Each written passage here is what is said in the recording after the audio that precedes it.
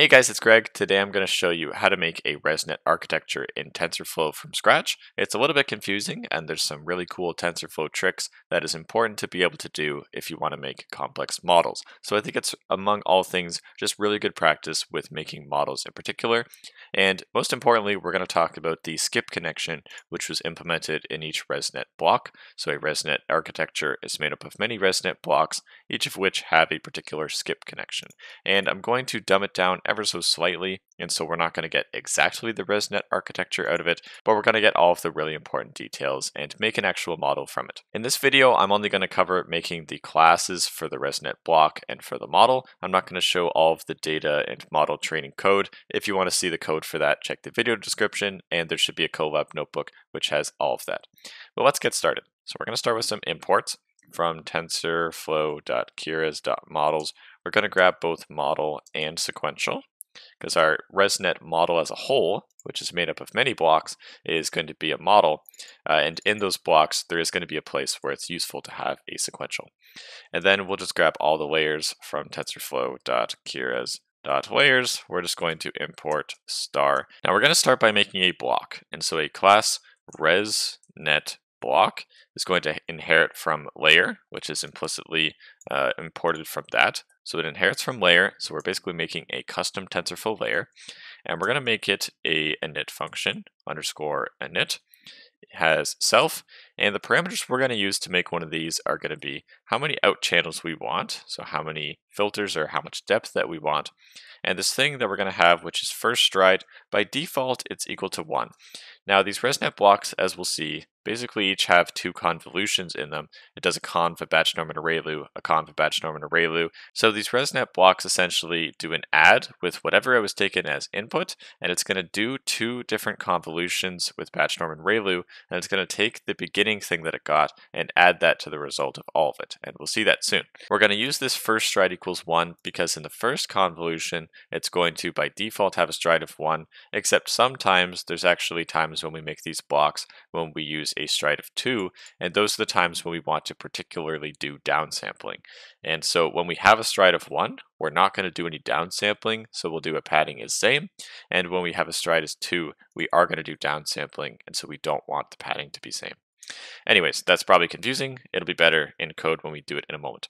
We're going to call the super._init_ method just to call its basically the layers class there, and then we'll do first padding by default is equal to same, because as we just said, by default, or with this default, the padding is going to be same, so we don't lose height and width. But if the first stride is not equal to 1, as in it's equal to 2, we're using a downsampling stride, then we actually want to do downsampling, and so we'll do first padding is equal to valid, which basically just says let it do whatever it would naturally do, allow it to downsample. We'll see that again in a moment. Self.conv sequence, so basically just all of its convolution stuff, is going to be a sequential model, and it is going to be made up of a convolution, so a conv 2D, which ends or has however many out channels that you want, and it's going to be a 3x3. And the first stride is going to be, well, that's why we have that first stride. It's whatever when we're making a block, however much we want it to be. And the padding is going to be, again, whatever that first padding should be. If the stride is 1, well, then it should be same so that we don't lose information. Naturally, you'd lose information for doing a 3x3, but if we're doing a stride of 2, then we want first padding to go in here and say valid, allow it to downsample. And here, we will add a batch normalization and a ReLU function after that, or that's the ReLU layer, but it just applies the ReLU function. Then after that, it's another convolution, and so in this one, we're still going to have out channels, and there's no reason to match out channels here exactly the same, but we might as well. And here we're going to do a 3x3 as well, with a stride of exactly 1 every single time at a padding equal to same every single time as well. And then we will do a batch normalization, and then a ReLU activation as well. So really the difference here is that we're going to do a padding same and a stride of 1 here, so we don't actually lose any information in this one, but here you can optionally lose information if we set it up that way that you wanted to. There's no reason for a comma there. We will do end our list and end our sequence there. Okay, and now in this layer, it's pretty much done, except this is the first time, at least in my videos, that I'm showing you how to use this call method of a custom layer. I should zoom out a little bit so you can see the whole thing. If we do define call, this should actually look a lot like PyTorch if you've seen this, itself and inputs. And what it does is sets x equal to the self.conv sequence of its inputs. And then if, here we have to add this because I'm simplifying it a little bit so that we never have to deal with the situation when we're adding with a different height and width. Don't worry about that. If x.shape is equal to the inputs.shape, this is when we want to do our skip connection. And you do it here. You do x is equal to x plus its inputs. Okay, so the inputs is basically what you had before, your image, your batch of images, or your batch of feature maps, whatever it would be, and you take that inputs, you keep track of that, and then you do x is your conv sequence as above. It'll be the same height and width. If the x.shape is equal to the inputs.shape, that means that we have the exact same height and width as the inputs as the convolutions produced, and therefore we would be able to do this x is equal to x plus inputs, which this is your skip connection basically. That's for your better gradient flow. And here you can just return x.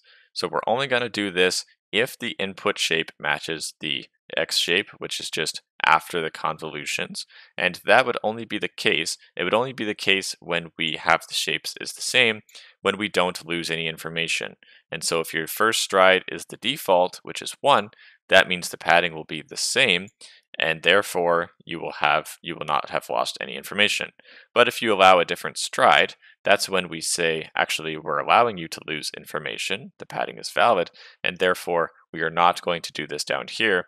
The x.shape would be smaller, the height and width would be smaller than the inputs would, so we're not going to worry about that skip connection. Technically, in the ResNet paper, they do have a way around that, and it's just a little bit more complicated, and that's the part where I'm going to dumb it down, but that's not really that important for understanding how to make these skip connections and the practice in TensorFlow.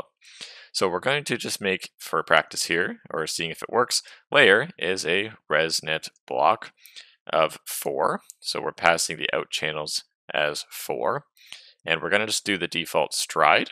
And so print layer should not really show anything interesting. Now we're ready to make our ResNet model, which is really just this model class here. It's going to be one of these, except it's going to be made up of multiple ResNet blocks and also other things as well if you want. And so we're going to make a class of a ResNet which inherits from model, and it's going to be define underscore init of self, and it's going to call it super of, you don't actually have to do this in Python, but this is what my code is, super ResNet self. Yeah, I'm just saying you could admit this if you wanted to. Super ResNet and self dot underscore init, and like that.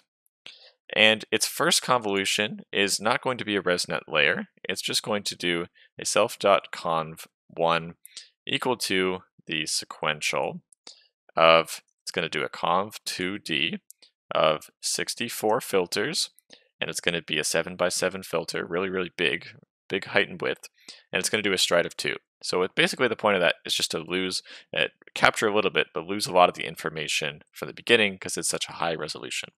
After that, we will apply a ReLU. You could do a batch normalization there if you wanted to, and max pooling 2D after that of a 3x2. So that loses a lot of information at the beginning, just makes life a little bit easier was the logic there. Now we're going to do basically just a bunch of ResNet blocks. And so we'll do self.ResNet chains. I'm just calling it chains. It's just a bunch of different ResNet blocks in a row.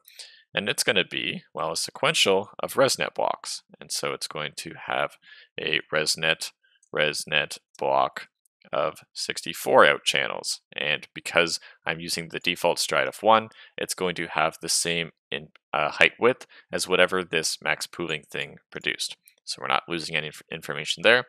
And we'll do another one, which is really exactly the same thing, but different parameters, ResNet block of 64. Now, since this ResNet block has a stride of 1, we are forcing it to say, keep the height and width same as it was in the input. And so here we do the skip connection. Whatever this was, you take that value and you add it to the result of this. That's where the skip connection comes into play. And here, we're also having a stride of 1, and so this will have a skip connection.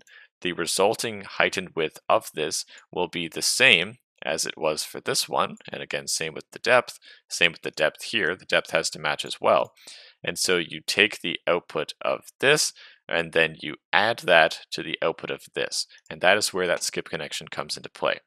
However, here, it can't always come into play, at least not with our simplified model, and so we'll do a ResNet block where the output depth is 128, and it is a height and width of 2.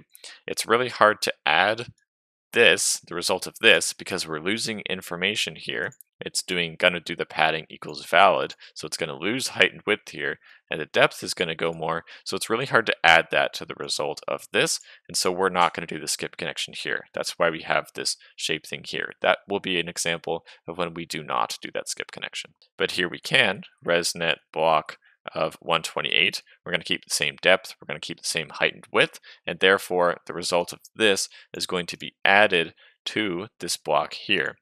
And so we do a skip connection there as well. And now here it's going to look pretty much the same. In fact, I'm going to start copying and pasting because you're just taking this. Here, we're going to not do the skip connection because we're going to downsample here, and ResNet block here 256. And we're going to add that to something very similar here, just 512 by 2, and then ResNet block of 512. So here, every time here we're doing the skip connections, here we do it as well, but just when we're going from this to this, or this to this, that's when we're not going to do the skip connections. Again, in the paper, they actually have a way around that, but we're not going to worry about it. We'll now just get our output to make this a real model, and you can make the output whatever you want. For us, we're going to do self.out is equal to the sequential of just a global average pooling 2D. So average over the height and width of each square to get just 512. And then we'll convert that 512 to a dense one. For us, we're just going to do an activation sigmoid. That's how I've been setting up these, is by doing a cats versus dog problem. You could make that something different. This is not what it would be for ImageNet. For ImageNet, it would be 1000 and a 1000 dimensional softmax. Here I'll close that, and here we're not quite done yet because we have to define how we want to call this stuff, because this was not itself a sequential model, this was inheriting from model. And so again, you can do this call method, define call of self and x, and here you just set x to be the self.conv1, that's our first sequential here, do our conv ReLU max pooling, optionally a batch norm, we'll do that of x. X is equal to the self.ResNet chain, so all of our ResNet blocks will be done there.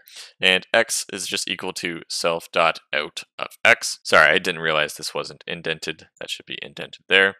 And actually these are indented too much, so that should be put back there.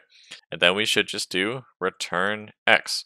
And if we make one of these models, we'll just make it equal to a default ResNet. Here, we don't have any parameters here. You could definitely adjust parameters so that maybe you adjusted how much these blocks were, or how many. You could do this even in a loop, so you could say how many blocks that you wanted.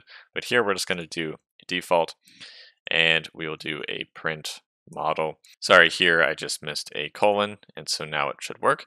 And here you don't actually see the model, and because of how complicated this model is, and in certain ways it was done, if you do model.summary, it is going to say it has not been built yet, and so you have to call it on a batch of data.